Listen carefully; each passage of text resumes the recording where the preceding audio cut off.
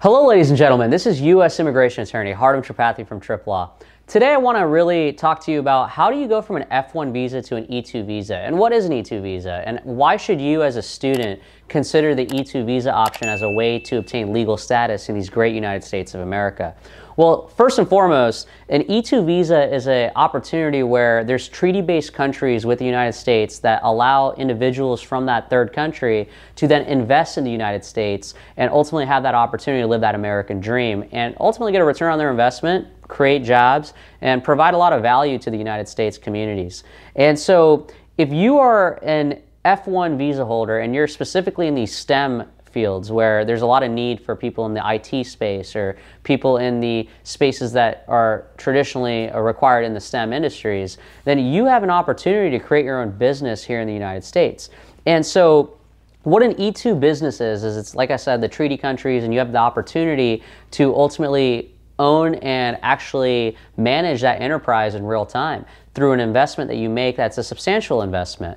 Now, most of the students I talk to, because I'm also an adjunct professor at a very large institution here in Florida, major university, where I get a lot of questions from my students saying, Attorney Tripathi, how do I go from being a student to actually living in these United States legally through legal status, and I want to operate my own business? We're very forward thinkers. If you're listening in today, you've already taken that first step. You've probably liked and subscribed to our channel. You've done a very wonderful job at finding interest and probably have done research of your own.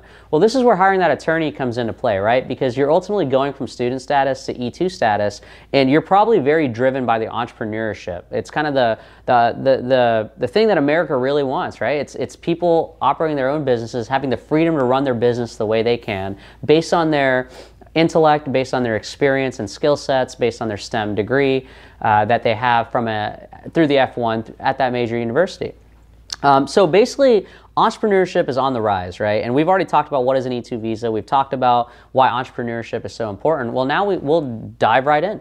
Ultimately, what will happen is a lot of y'all will have OPT. It stands for Optional Practical Training. And you will have that F1 visa. You'll get put into OPT status. And now that you're in OPT, you're legally doing what you have to do here in the United States through all the studies and the work and whatnot. But ultimately, you want to translate that into an E2 long-term visa solution that will ultimately help you drive efforts within your industry based on the knowledge and training that you've experienced at that university. So the first option for a lot of people that I tell when my students come up, I say, you know what, are you in OPT? Are you in a STEM environment? If you are, you have this OPT opportunity where you can go from your OPT status to E2. And so ultimately what will end up happening is that a lot of these people post-graduation OPT, once it's approved, you could run your own business while you're on OPT, which is actually a really great thing. It's a great opportunity for you. And another thing is there's a lot of OPT policy guidance from the U.S. government itself that really talks about what you can find online, what you can do in real time. But we are going to be your lawyers. We'll help you through that. And, you know, there's always these relevant skill sets that you have. So ultimately what you can do is, you know, it might be tough to start your business on OPT, but unless your business is related to like other sorts of endeavors, you know, it's going to be very difficult. But so that's why you got to realize, what is your marketing plan? What is your business model? These are all things we'll walk you through. And we have partners in the business space through business consulting, franchise consulting, and things of that nature. But it's a really good fit if you are someone who is on OPT status wanting to then translate it over to F1 status. So if this applies to you and you're listening in today, you need to realize that your universities are going to help you with this as well. The universities have certain sections within their universities that will talk about OPT to ultimately E2. And we as your lawyers will serve as your partners. One really good thing is we have to show that you've applied for what's called an EIN. That's called an employee identification number. That shows that your business has this EIN number. You can open up that business bank account. You can then take that and then transfer personal funds that you've earned overseas into the business account here in the United States. So it's a very strong opportunity for you to now transplant the funds that you've earned overseas with the skill sets that you have, and then change it into the E2 investment. So such a great opportunity for ultimately starting your own business, hiring the right people, and ultimately carrying forth what you've learned and moving forward.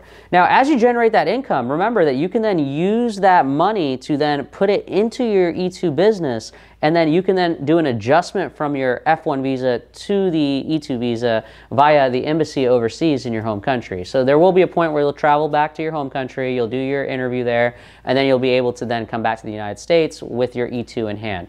Another thing is you could actually just maintain legal status by just adjusting it here in the United States via USCIS, and we'll help you with that. The other thing is you can also run a business, your business on OPT, but you can also do it if you don't go through that route. Let's say you're ultimately just doing it where you're just an F1. Well, then you can run your business through different regards where you can actually go from E2 status, or you can get to E2 status after you had the OPT, but also while you had the F1. So remember, you can't travel outside the country. You have to make sure you stay in your course of study, but you can also come in and out once you get the E2. So there's a lot of various complicated issues with respect to this, depending on your status at the time.